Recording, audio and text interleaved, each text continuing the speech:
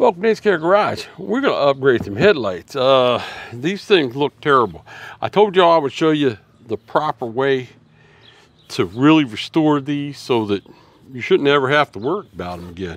And today's the day. These belong to my friend Christina. Stand by. I went over to her house and you saw I pulled them off with the car. These Mustang headlights are so easy to put on and take off of the older ones. But if you have a Mustang like it, you know. All right, I'm gonna pull these lights out of here.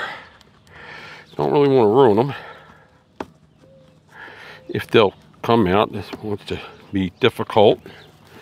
As it does. Come on, you. Here. It was stuck with a little gluey stuff on it. That sucker's burnt out. I'll put it up here with the other ones. And these are just in there. I'll put that up here with them. All right. Now, first thing we need to do with this thing is obviously clean it off.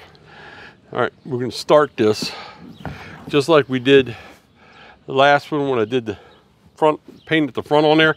It's the same deal because we're going to put clear coat on here. This has got to be clean before you start to sand it. So I got my Dawn, and we're just going to spray this down and let it soak.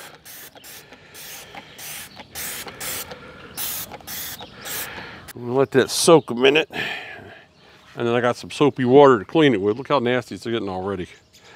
And it's Dawn in the water as well. And I'll use the soapy Dawn water to sand with as well. That should be good enough. It's soaked for a minute now. We got the soapy water and the washcloth. All that'll take all this crap off of here. I want to drop it. It's actually heavy. It's very odd shaped. All right. It's all rinsed and ready to go. Just gonna try to blow some of the water out of the inside. There's still a lot of water in it. All over the top of the toolbox. I'm gonna attempt to not have to take these apart. That'll be a video for another time. But there is a way to take these lens off of here. You just gotta heat it in the oven and loosen up all this butyl glue that's in here, and then you can separate them. Maybe. All right, so I got 600 grit here. This actually, I used 600 grit, so it's not actually 600 grit. And basically now I just got to sand this lens down, okay? And make sure your paper stays good and wet. Now I got a lot of soap in this. Generally when you're wet sanding, you don't need that much soap, but I don't know how many contaminants and junks on here. I did wash it, but if I use, the extra, then I'll be good. Got a little stuff here where there's a little piece of rubber that goes around the top of these. It's just, it has really no purpose other than looks. Get that off of there. So we can sand into that. Good. And just gonna go at it. All right, I decided to take this thing apart after all because I was gonna do some custom lights in it and stuff like that. It didn't work out, but because I couldn't fit the lights in the way I wanted to. But I will show you here now how to take it apart and how to put it together.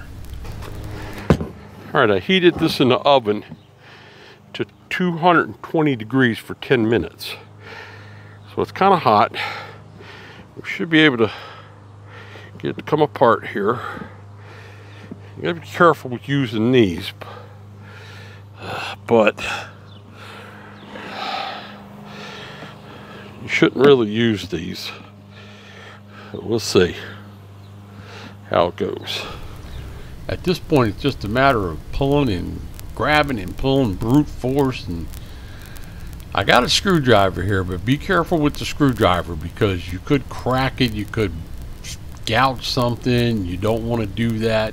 And basically you just got to work, and you got to pull and pull and pull and pull and pull. That stuff really sticks together even when it heated up.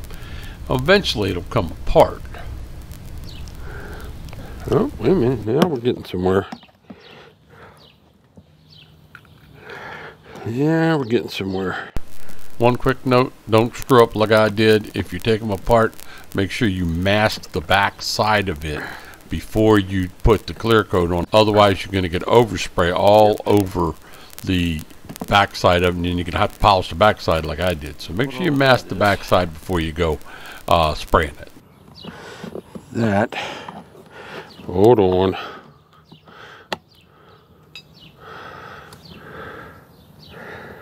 Some kind of screw.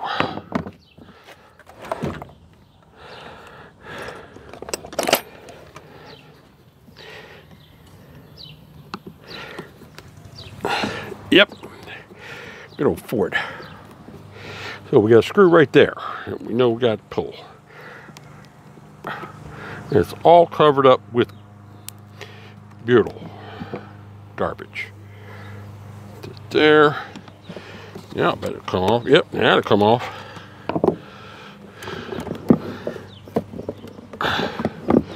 Once you get to there, it shouldn't be terrible hard to get the rest of it apart.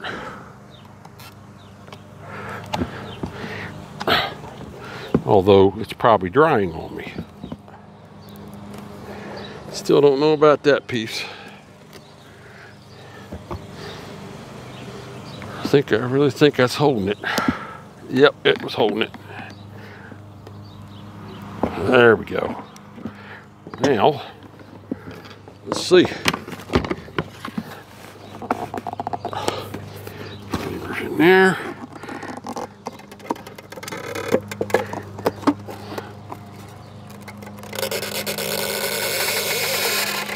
Watch all this stuff because you don't want it all in there.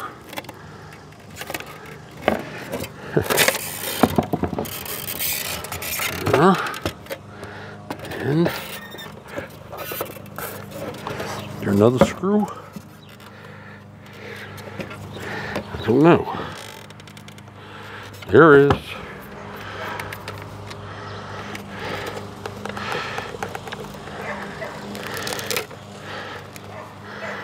There we go. Now it's apart. Thank goodness. This is that butyl stuff I was talking about. I got new to put in here to seal this up. Now I get in here and make sure that the lens is actually clean. There's no spots on it, because we don't, once you close it up, then you're done. Alright, so we had all that cleaning and all that sanding. These are ready to go, with one exception. I don't know where my prep spray is. Wait a minute, it might be some here. Stuff I prefer to use. Warning again, this stuff will melt plastic. And this is plastic. So, you don't spray it on there. Spray it on your rag. That. Quickly. There's already a bug in it. Like that. Don't need to do much.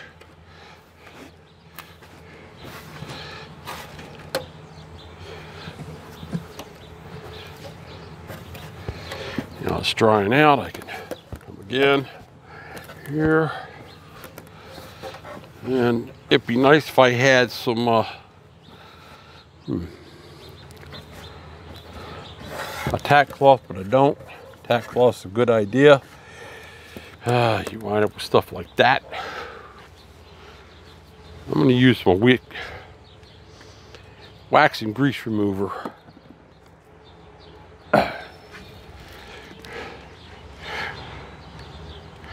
Stuff isn't quite as hard, and I've left some things here and I want it gone. There. Alright, between those two, this is a whole lot less harsh. Won't actually melt your plastic. And that got all the little dingleberries from my cloth off. And we'll let that dry up. When you're gonna paint or clear coat anything plastic, adhesion promoter, you got to make sure you got adhesion promoter on it, because that'll make the paint or clear coat or whatever stick to the plastic. Otherwise it might not stick. This can isn't spraying real well. Well, I can get a couple coats on it. It's a really light one.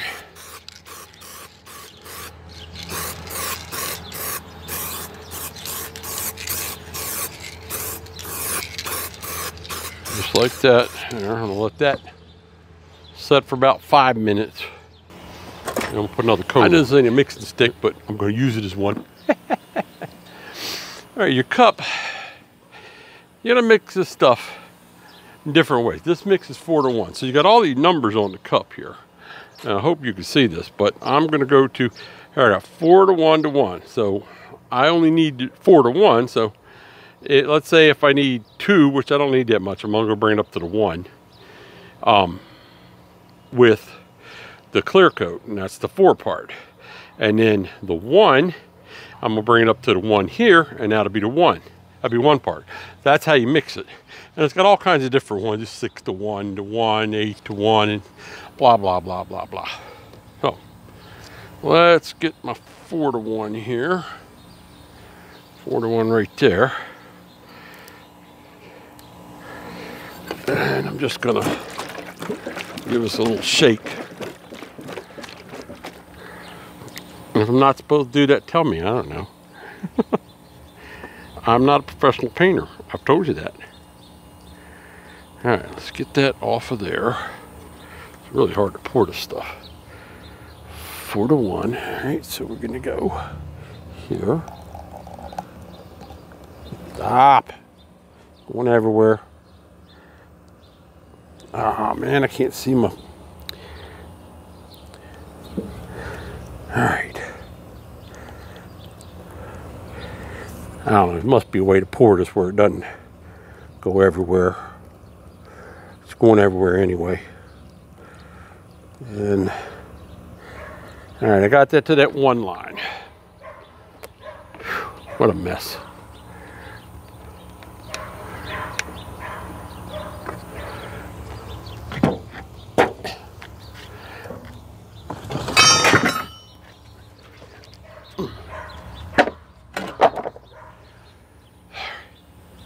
Pours a little easier. This is the activator hardener.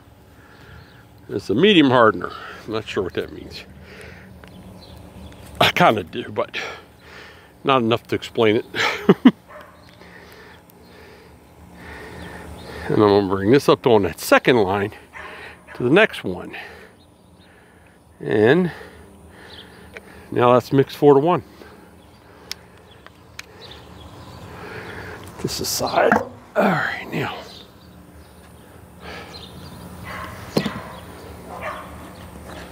And I made a mess. Mix this up really good. This is my first coat. Now I'm gonna do something a little interesting. We're gonna turn that into a tint. I'm just gonna spray some on the bottom of here. It's probably more than what I should have, but I'm gonna mix that in there. And oh no, that's just about right. Let's see. I could go slightly darker. You gotta be careful, you don't want to go too dark. So it's just black paint. And I don't want to put too much in. And that's gonna be it right there. We're gonna stop right there. That's gonna give us a nice tint. Hopefully it won't be too much of a tint. I don't think it will. Just like that there. Wipe that off. All right, there's my paint gun. Still trying to get the right things for the top of this. What this will do. So I'm going with a filter. And we take this and we pour it right on in there like that. There. All right. Set that cup aside. Okay. Put the cap on it. Now,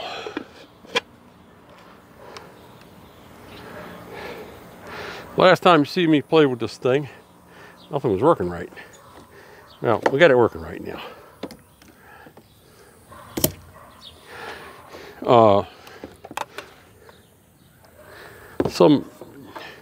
Some dummy, I don't know who it was, put this on upside down.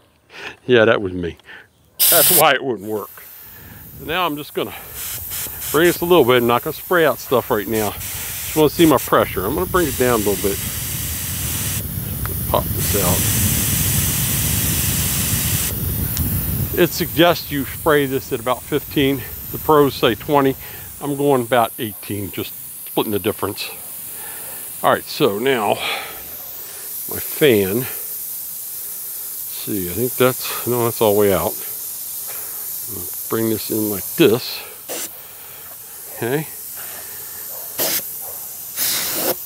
And a little bigger. A little bigger. All right, I think I like that. All right. Now, we're going to put a light coat on because we don't want to run it. Just like that. That's my glue coat.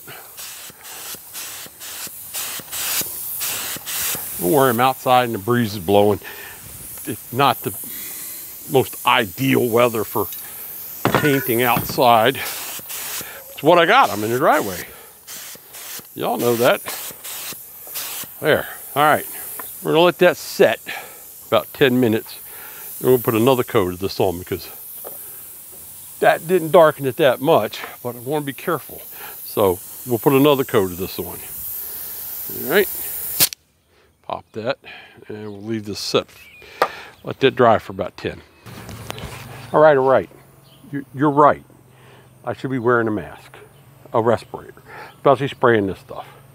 So always wear one of these things when you're spraying this stuff. So I'm gonna bring this pressure up to 20. I just think it's better. Yeah, it's 20. There. Now, the other thing I'm gonna do is I'm gonna bring the volume up. Okay, I'm at 1.5. I'll bring that out. Oh, that's better. Yeah. All right, now.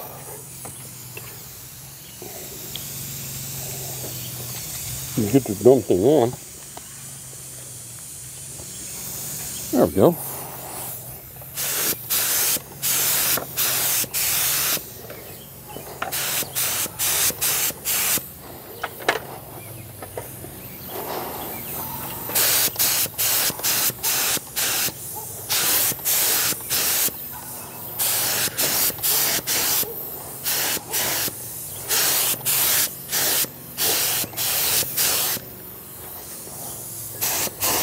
Get that corner, did now.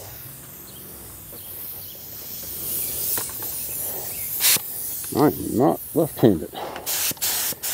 You can do it this way.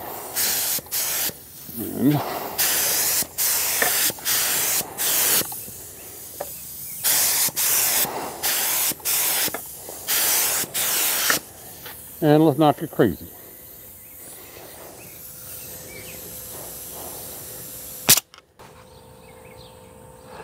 That looks pretty good. The tint is just a little bit. It's not heavy, which is fine. I'm gonna let that go. I'm gonna put one more coat of that tinted one on. And then we'll mix up some regular clear. I want 2 coats of clear, regular clear, on top of this. Then we'll sand them and polish them. If we need to. We might not need to sand and polish, but we'll see how it turns out. All right, now just clear. Give a little more flow. Hold on.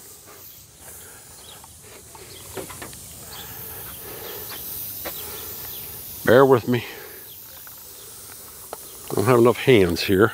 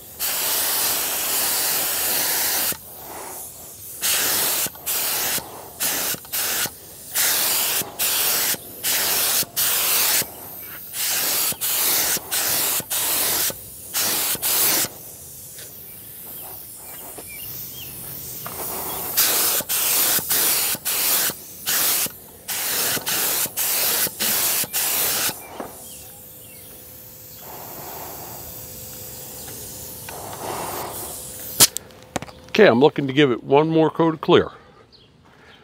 Now, this clear, this doesn't have any tint in it. We're done tinting. Now we're just putting clear on so we can sand them down and polish them out, especially since we got bugs in them and all kinds of stuff, which happens outside, but you can sand that, polish it, it'll be fine. You never see them. So I'm in the kitchen because it's raining outside. All right, we got to seal these up, so what we got to do now. So before you go sealing these up, you get this stuff online here. This is a butyl something or other. And this is the same stuff they seal up windshields with. So you're just going to take this stuff here, and we're going to put it in right here, right in this, where the glass is going to go. Well, plastic, but you know. And there's a little groove. There's a little groove right here, and you want it all in there because that's where it's going to seal up. So we want to fill that whole thing in.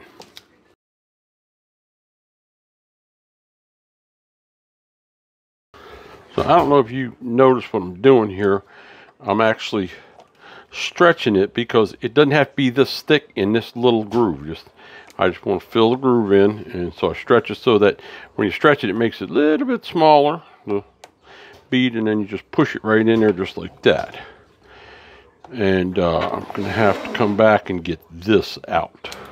So now I've made it almost all the way around, and just making sure it's all down in that groove there, just like that. And I'm just going to pinch it off right there. It's hard stuff to pinch off. Yeah. And it's probably way more than I need right there, but it'd be okay. I'll clear it later. And that's going to go all in there like that. Now we got that done. We're going to push this lens back into there. Make sure there's no dog hairs around this house. Definitely dog hairs. Or anything inside of there before you push it together. Once you push it together, you're done. Alright, and just carefully get this back into that groove.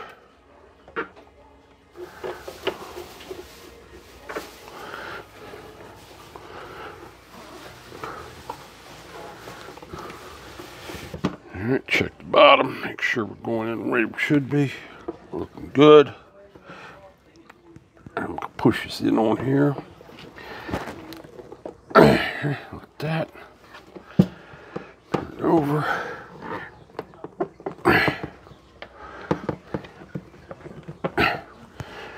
You can use a pair of pliers. Be careful with them. Pull it together a little bit. Just like that. Just like that.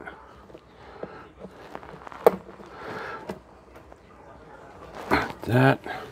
Don't want to use it on there because that will scratch that. Alright. In the oven. 220. 10 minutes. So I got a couple blocks of wood in the oven here as well to set the plastic on because you don't want to set it on the metal. It might melt it. 10 minutes. All right. Out of the oven, if you have gloves, it's probably a good thing. I don't have gloves. Now we want to push this thing together as much as we can. It's hot.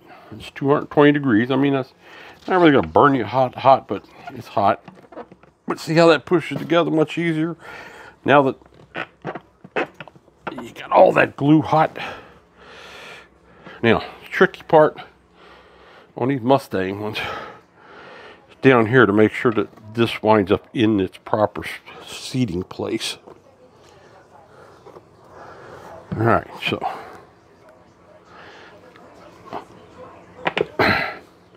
try to do this without getting glue all over this. All on my rags. See how the bottom looks.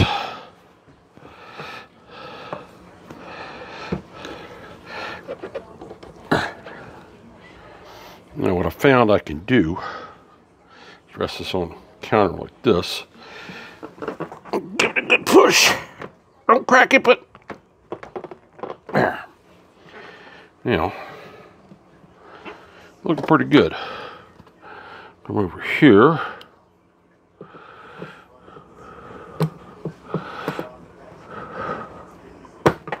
Dang it. Be careful. Hold that like that. I'm going to push this in like that as I go down there. That. Yeah. Yeah. Yeah.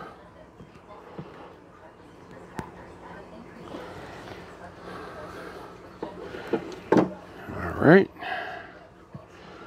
Pretty good on this side. I'm just gonna. Can't really do anything there. Now we're gonna come on the bottom. Bottom, you kind of got to work with because there's no place to squeeze it. We'll get those tabs to go in. I mean, this tab here is really messed up. Yeah, it is. See if I can't get it to go down a little bit. You know, it's all right. It'll be fine. And you just got to keep working with it until you get it all in as far as you can.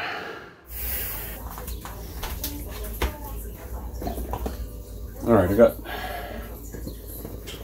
LED bulbs for them. All right, now here's the thing about LED bulbs. I don't care which ones you get. Some of them have two sides. If they have two sides, then one side needs to be pointed this way and one side needs to be pointed this way. That's the proper way to clock them to shine into the reflectors. If they have three sides like these do, these are high-lows, you'll notice this one is right about here, and this one is right about here, and this one down here. That's your high beam. It actually goes down. So that's how you put that in like that. So you got to clock it like that. Now, these collars come off here. So you can put them in here and then do all your clocking. A little tricky. All right, it's raining. I'm gonna wind up having being a rain, but whatever. It's raining. I'm gonna wind up having to be in the rain, but there's our headlights, and there's the other one, and they're looking good. Got them on the car. Got the LEDs in there, and we're good to go. Till next time. See ya.